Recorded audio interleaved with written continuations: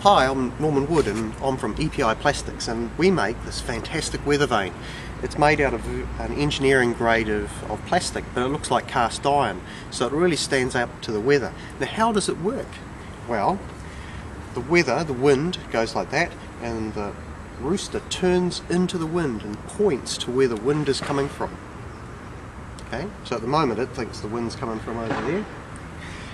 Now that's quite important, because where the wind is coming from is a very important factor or determinant of what the weather is going to be like on the day. If the wind, like we're in Dunedin is where we manufacture this, if the wind is coming from the south, the weather is going to be cold and not very nice, it's going to rain. If the wind is coming from the northwest, it means that we're going to have sunny weather.